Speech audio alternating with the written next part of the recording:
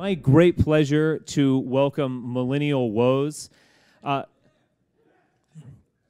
Millennial Woes, I think, is just the kind of person that we want in the alt-right.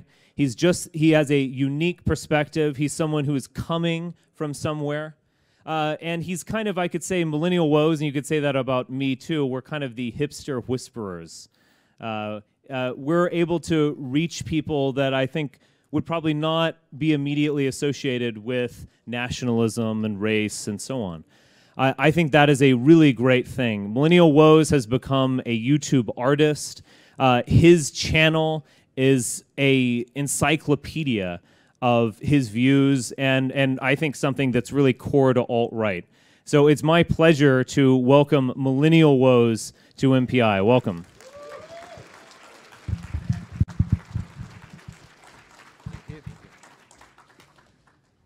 All right, I'm going to be talking about nihilism. And I should, oh, is it on? Okay. I should say that I'm not talking about formal capital N nihilism. This is a frequent confusion. Is this microphone okay? It's kind of sounding scary. All right. Okay. All right, so I'm not talking about capital N nihilism, which is a field of philosophy which has its own merit. But that's kind of irrelevant to what we see in society today, Western societies. What we're talking about is the pervasive attitude, and it's not just in Western society, I should say. It is the result of modernity, of luxury, of abundance, of complacency, of detachment from necessity.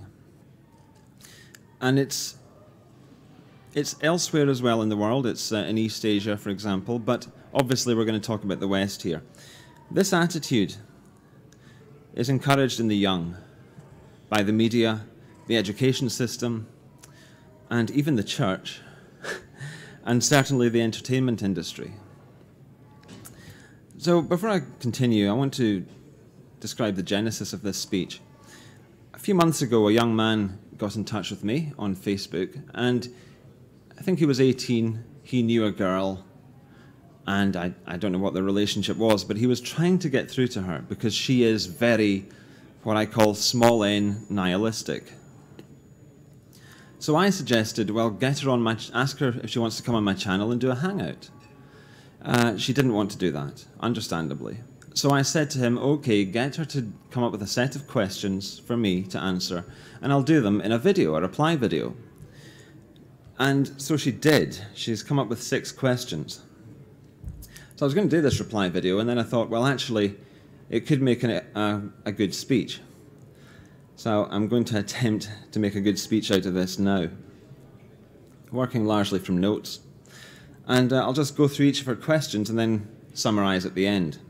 Now, her first question, bearing in mind this is a, I think, 19-year-old girl in America. And I could go into the various attributes, but I think it's not really important. What I want here is to have a speech that any of you can use as a resource to show to your equally nihilistic friends, and as a sort of catch-all answer to their aimlessness, the hollowness that they feel, but are only tangentially aware of. So I'm going to answer this girl's questions now. 6 questions. Here's the first one. And I think it sets the tone quite well. Why should I care about a future that I won't live to see? Now, before I get to the answer, isn't it just amazing that we live in a world where a young person in one of the most advanced, probably the most advanced nation in the world, can ask such a question? And how badly are we educating our young, raising our young, inculcating our young into our culture, that they are left, and I know that they were, I know that I was at that age. So it's not a new thing. It's been going on for some decades now, but I think it gets worse and worse. And I actually think that with the advent of Trump, we may have passed peak nihilism. I hope so. Anyway, she asks, why should I care about a future that I won't live to see? My reply, because other people are important. Basic stuff, and yet it needs to be said. And entities outside of yourself, groups, societies, nations, enterprises, projects, are also important. You are free to not consider these things important, but that is a count against you, against your character. Because if somebody only cares about themselves, they are an unpleasant, narcissistic, self-absorbed, and egotistical person who will build unhappiness for themselves and win the lukewarm contempt of their peers eventually. But a more direct answer to the question would be this. Everything that you have because other people had exactly the opposite of your attitude. You have inherited wealth, technology, traditions, systems, infrastructure, culture, and architecture, among many other things, from people who did care about a future that they wouldn't live to see. It is precisely this that gave their lives meaning. Nothing is meaningful if it is produced without sacrifice. And no sacrifice is possible without effort and pain. I'm sorry if this is sounding a bit black pillish, but I think it is the truth. Effort and pain are not the end of the world. We survive, we keep going, we regenerate. And your life would be empty, frankly, without effort and pain. So do not be afraid. Give your effort, endure the pain, make the sacrifice, create the meaning. That's my answer to the first question. That's why she should care about a future that she won't live to see. I hope that's comprehensive enough. Number 2, why should I care about one race or culture more than another? The short answer, of course, is loyalty. Those other races and cultures are not yours. That does not mean that you shouldn't care about them at all, but you should see your own race and culture as your priorities, because they belong to you, and you belong to them. Again, this is stuff that needs to be said in 2016. Why do you belong to them, and why do these things belong to you? Because of the historical threads maintained by your ancestors. Nobody else is going to look after your race and culture. They are your responsibility, and yours alone. And you don't have the right, you don't have the option to abandon them. The third question. Why should I bother worrying about moral, in speech marks, worrying about moral values, if it doesn't really hurt anyone else?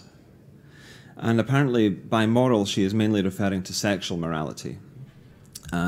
Interestingly, this is quite apt because about a year ago now, I did a video specifically about this. Well, I did several videos about this. And also, there was another one about bestiality. And don't be scared, but that is a subject that fascinates me because you can't explain, and this is kind of difficult, you can't really explain why bestiality is wrong. Can anyone? I'll shoot your answers down if you do, because I've gone through them all.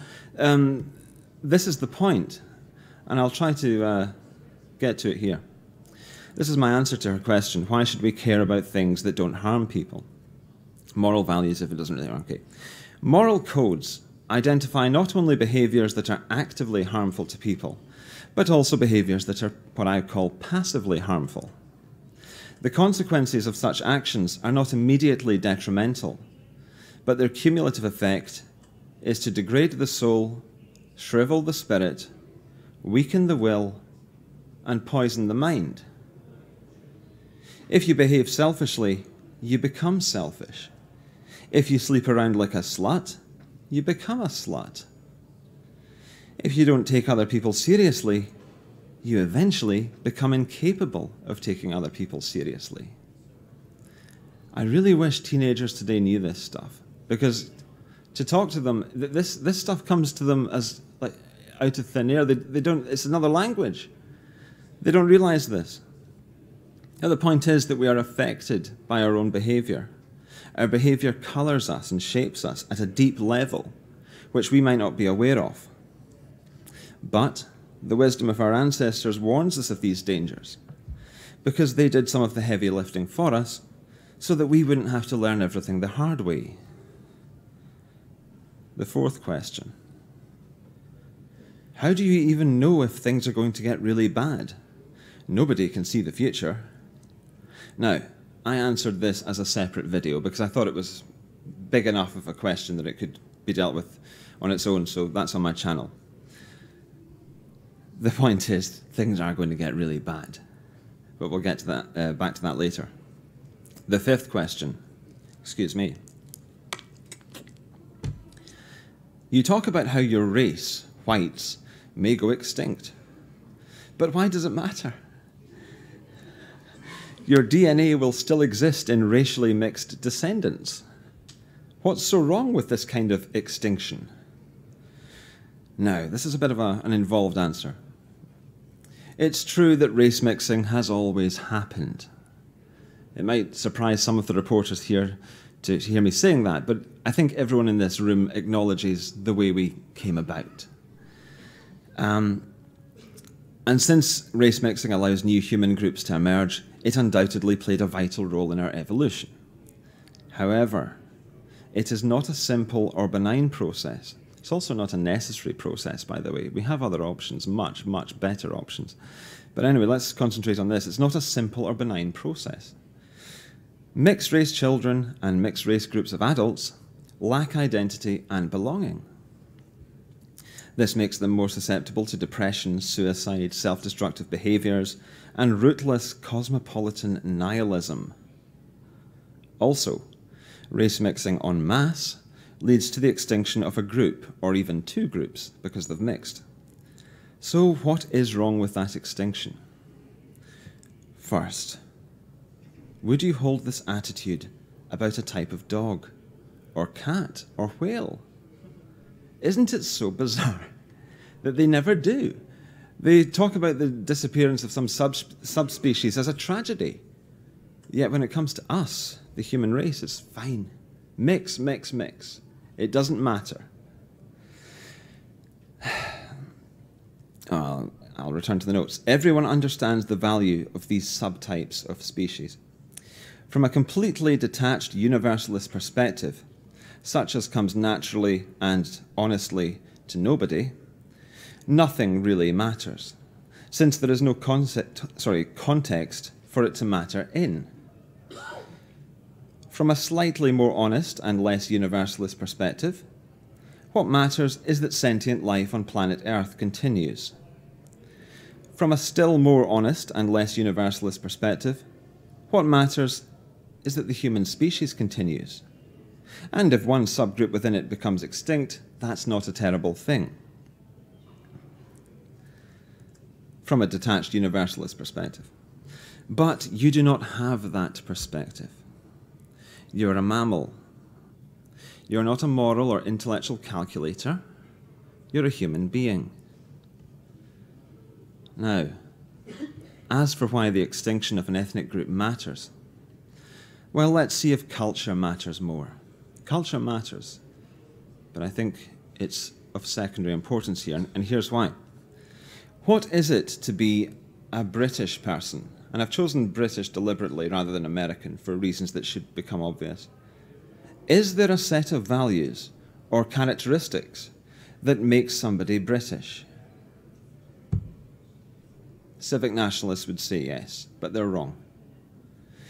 Because you can't name these values. And every attempt to do so, it just comes off as pathetic.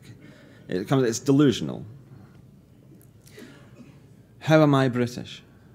By holding which values or beliefs do I qualify as a Scottish person or a British person? There aren't any. There's drivel that my government pretends to believe in. There's drivel that I and other Scottish people are pressured to pretend to believe in. But all of this is nonsense. It doesn't matter what beliefs I hold.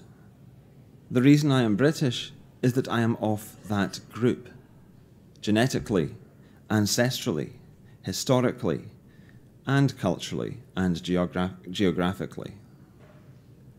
I would love the British people even if they became communist. The traits and values they happen to believe in are not what makes them British. It is implicit, obscure, esoteric, nebulous. It is dreamlike, and it is self-justifying. It is a thing in and of itself. It thrives on its own momentum and exists for as long as it chooses to. The final question, number 6.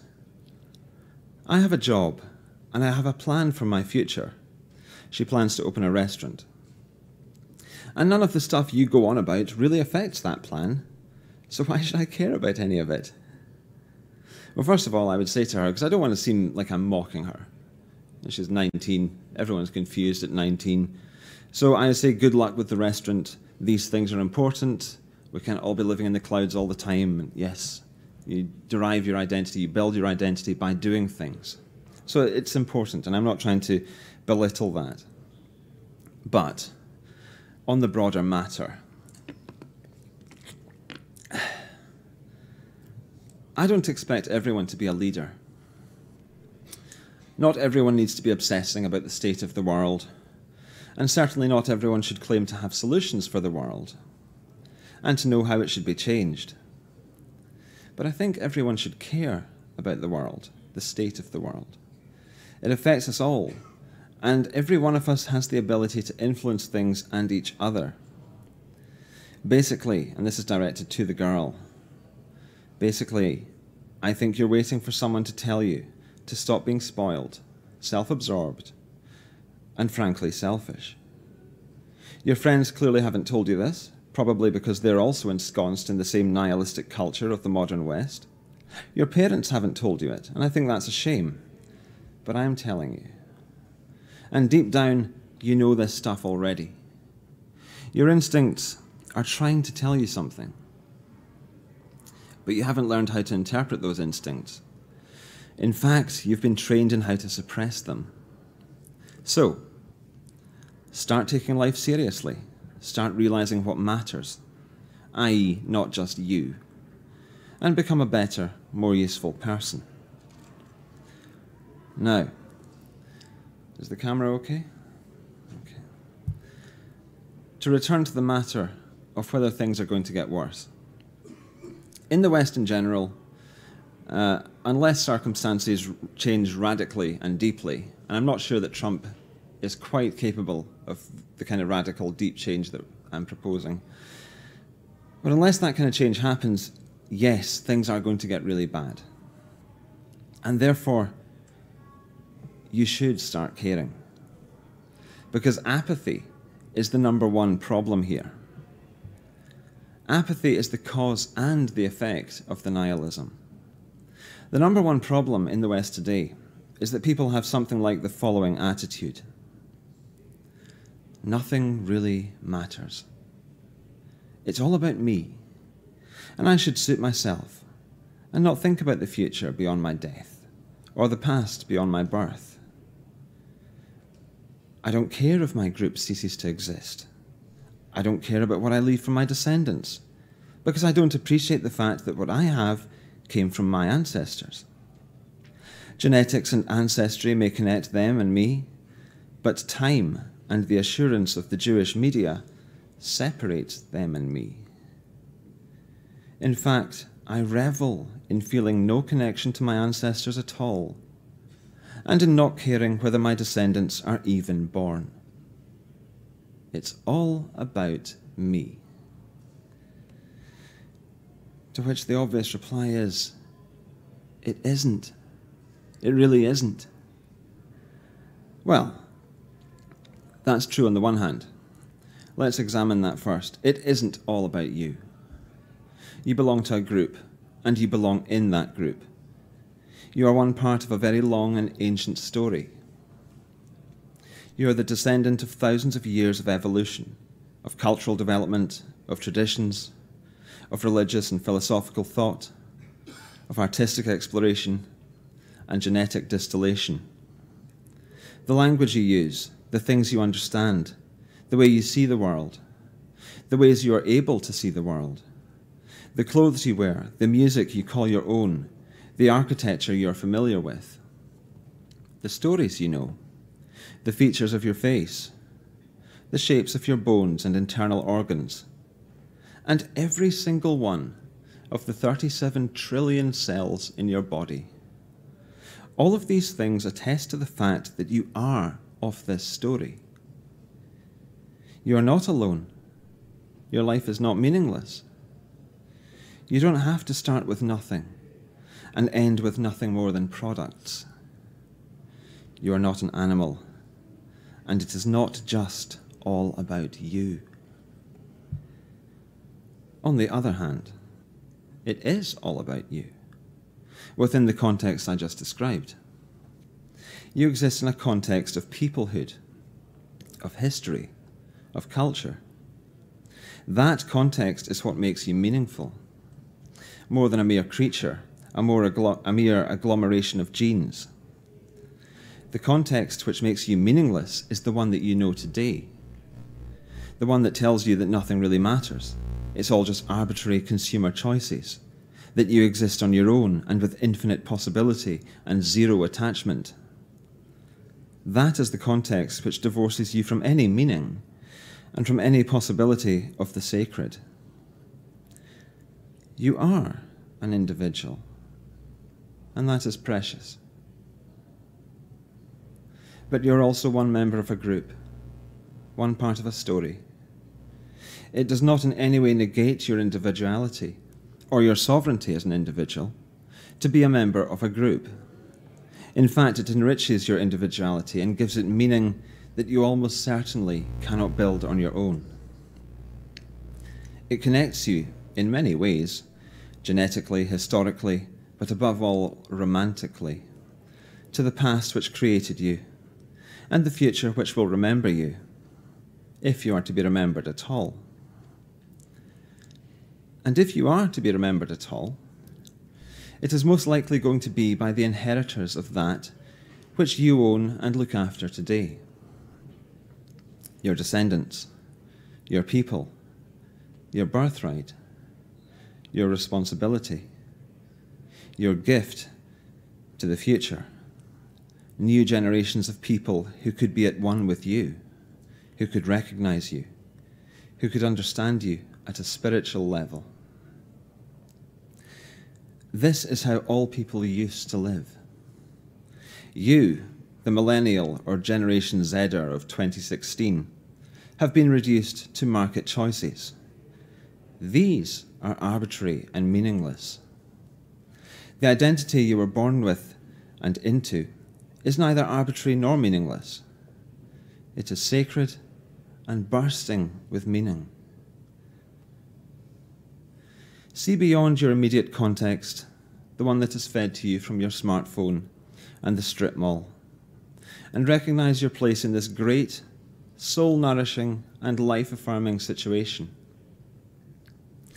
And if you do so, and if everyone does so, then we can cure our culture, raise our spirits, increase our birth rates, save our peoples, regenerate Western civilization, and resolve all of our various, numerous, but ultimately defeatable millennial woes.